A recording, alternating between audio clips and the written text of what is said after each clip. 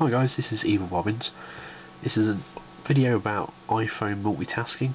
From what they're saying is, when Iphone OS3 hits the public, you'll be able to multitask on your iPhone and Ipod Touch. Not necessarily true, as it'll only happen on the 3GS and the Ipod Touch 3rd generation. Those of you who have got 3G or 2G iPhone and an earlier Ipod Touch, you don't get multitasking. You get some of the other little bits, but not multitasking, which is what most people want from their iPhone. So this is a video on how to get multitasking now on OS3 on a 3G.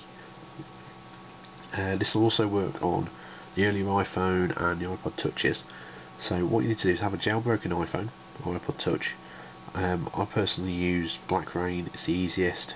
I'll stick a link in the information box on how to do it, or on the website that shows you how to do it. And then once you've done that, if you install Cydia or Cydia, you'll have this brown application here. So go into that. I've got it preloaded on my multitasking, so I'll double tap home and I get my multitasking up. You'll need to search for Pro Switcher. Don't worry when you type in. Cydia is very slow when you type. Just hit the application. You'll get an install or modify box up here.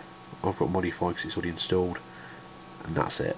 It'll ask you to respring your device. Once you respring, you'll have a little box pop up that says welcome to Pro Switcher, please go to settings. So we'll do that now. So we'll jump into settings. Basically what we've got is an extra option inside settings now called Pro Switcher, so we have to set up how you want to get into your Pro Switcher, or how you want to switch your applications. So we'll go to Pro Switcher, activation methods. I've got mine set as double press home. Doesn't have to be that on yours.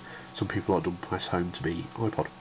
So you can have hold, single press, shake it, double press the sleep button, or use screen gestures, or icon pinch and spread, or double tap on certain bits of the screen, or press volume up and down. So there's lots of different ways you can activate it.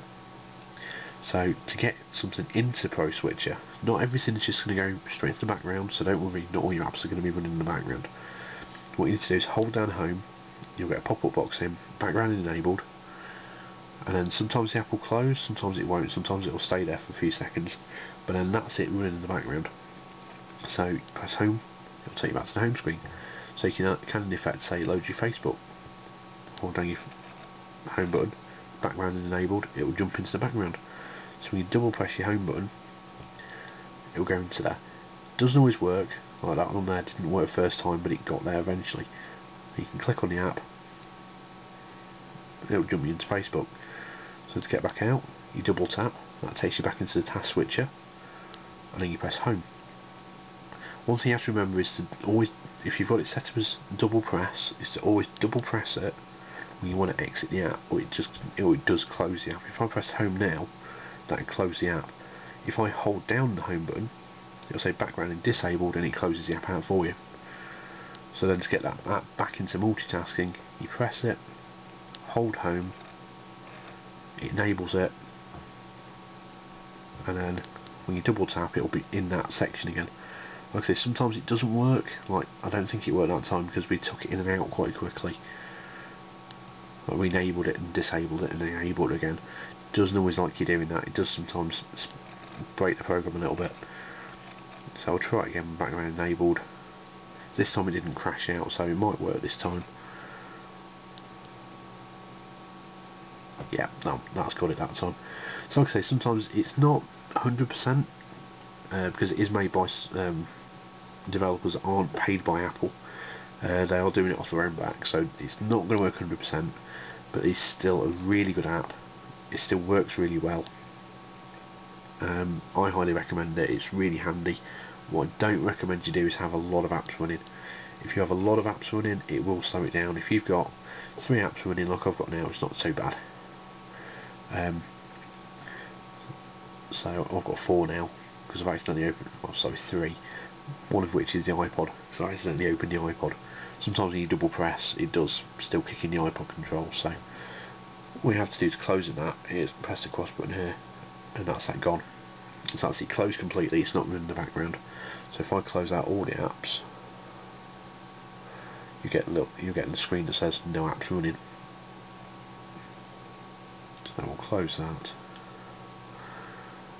If it is, sometimes when you press home as well and it is enabled, it does jump you straight back into the task manager, which is what this screen is here. So no apps running. So we'll go back into settings and see if we can get settings to do it again. So background enabled, double press, and settings is in the background. So like I say, sometimes it works, sometimes it doesn't. Like I said, don't have too many apps running in the background, just have a few. So I kind of limit myself to 5 basic apps, or maybe a game. You know, something that's taking you a while to load, or something like that. I've not tried it with any of the Copilot or TomToms or anything like that. It may work, it may not. That's one of the features they are bringing in OS4 for the higher end phones like the 3GS and the IPod Touch 3G. Sorry, the IPod Touch 3rd Gen is for the sat-nav type things. But you can do this with any app on the phone. You're not really limited, but do keep an eye on how many apps you've got. If you do have too many, your phone will slow down to a crawl and your battery life will be completely killed off. I've seen guys use this for an hour and have had every app they've run for that hour in the background and the phone's died within 2.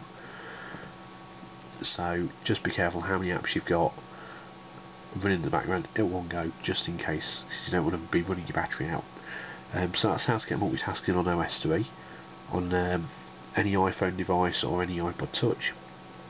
If you've got any comments, leave in the box below. If you've got any questions, you can comment or hit me on email at evilbobbins@evilbobbins.com, and I'll see you guys later.